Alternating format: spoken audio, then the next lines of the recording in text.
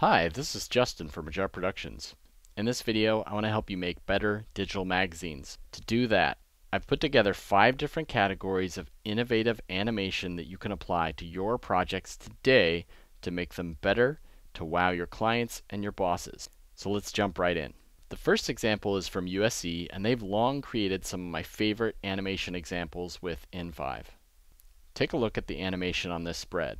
Note how the image in the bottom right is sliced into diagonal parallelograms, and it sort of mimics the shape of the architecture on the image of the left. Now this is already a fantastic static design without any movement, but what the designer has done is to take the geometric shapes and apply them to the animation, allowed the shapes to inform the animation and how the objects enter the page. Let's take a look in slow motion so you can see how these objects move in a way that reflects their shape. And again, on this page you can see in slow motion we have the diagonal shape at the bottom and the animation of the gray rectangle and the blue shape. They come in and they work with that. And this just has a very natural feeling. It catches the eye, and it doesn't look like it came out of a box. It doesn't look like a bunch of presets applied. It looks like a really distinct animation. So in designing both your static layout and then how you apply your animation, think about the shapes and how the viewer's eye moves on the page and how you can accentuate that with animation. You can do that in InDesign by manipulating the motion path directly with your selection tool. This is one of my other favorites from this project. Let's look at the static page first after it's completed the animation. And again, we have diagonals within the shape, and then we have the circles with a line in between that sort of play against the sharp edges of the diagonals. And now let's look at how this is animated. So the circles pulling apart kind of creates this tension. It really feels like the page is physically pulled together. And again, that helps it feel like it's not just a generic design where things just appear on page. There's really a sense of physics on the page, and the shapes are made use of, and the circles pull apart and stop almost as if there's a string between them. Then there's a variation on this page where instead of a line being between the two circles, there's a shape, and that shape mimics the line from the page we were just looking at. So hopefully breaking down the geometry of this project will help you think about the geometry and how you can apply it to the animation in your projects. Now, it's one thing to create animated transitions. in5 has built-in page formats that can, for instance, fade or slide between pages. And of course, InDesign lets us do on-page load animations so we can fade things on the screen. And normally how we think about those things is how those transitions lead us to the static page. So just like in the design we were looking at, we had all these geometric shapes, and the interesting part was how they slid onto screen and opened up based on their shape. But we basically went from nothing to the static design that we had on screen. Now this Smart Brief project does it a little bit differently. It has a transition that comes on and appears on the screen and then completely goes away, and then we see the static design. And it's pretty eye-catching on its own, so it's something to think about. You can create transitions that don't have to stay on screen once your animation is finished. You can use transition animations to bring your viewer's eyes into the screen and get them ready to see what is about to be shown. Here's another one of my longtime favorite transitions from an in5 project. This project has 2 different tracks. You can go in the scientist track or the engineer track. If you click on the engineer track, before the page changes, the rocket ship from the card on the right shoots up from the card, and then the page transitions. And this little bit of accent just really makes me feel like this project was loved and cared about. And that level of care really makes me want to spend time interacting with the project. Staying with this project for a moment, let's also take a look at the scientist card on the left. So the rocket ship that I just showed breaks the boundary of the card on the right if I click the button. Even as the slide is just sitting here, the bubbles are coming up and crossing the boundary of the card. And there's something about that, again, it catches my eye because it does not look cookie cutter, and it helps me engage with the project even more. The very opening of this project does this pretty well too, when a rocket comes across the screen and it seems to interact with the gears to cause them to spin around. So that's something too. It seems like on screen in different designs we separate things into boxes.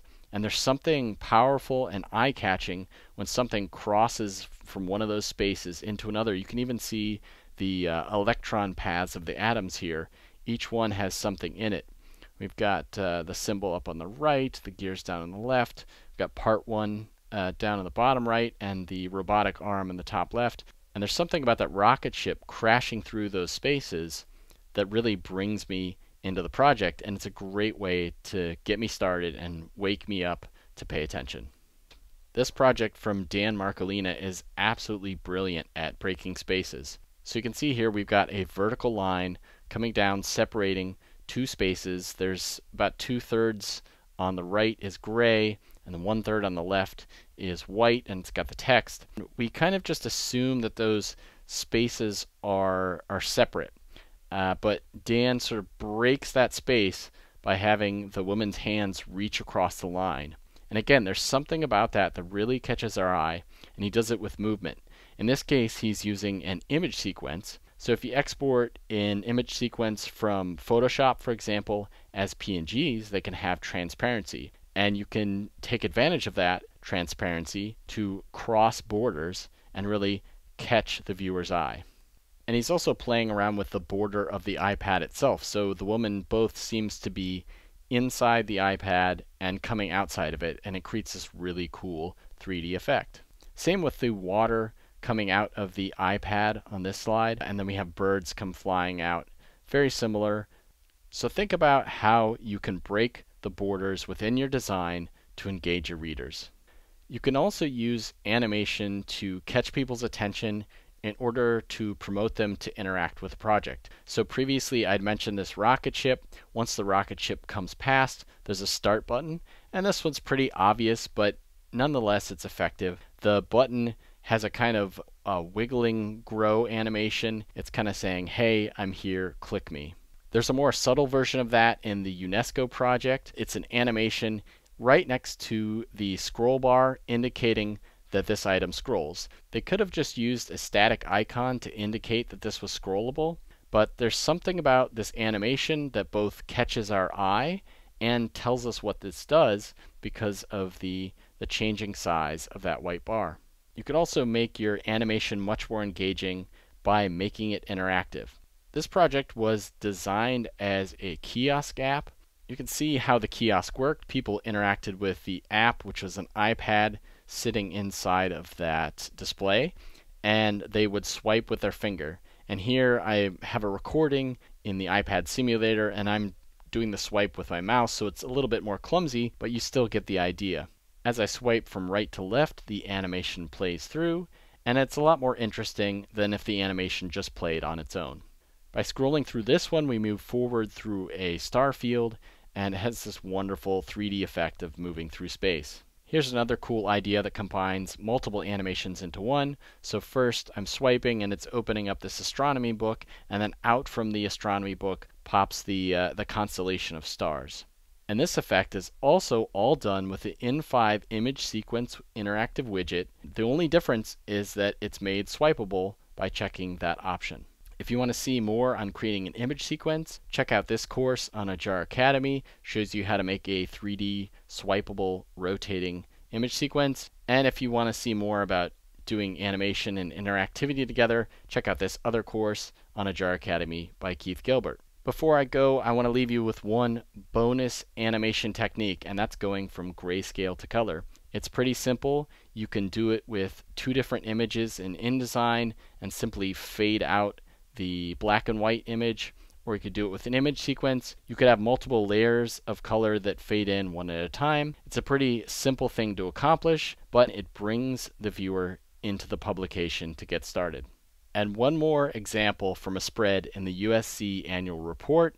This item comes on, fades in almost in layers, similar to the grayscale to color transition. So you can think about building up the transparency of items, like break them apart, make each one transparent instead of just fading the whole thing on at once. So I hope you found a breakout of these techniques helpful, and hopefully you're able to apply them to your projects to great success. Please like the video if you did find it helpful.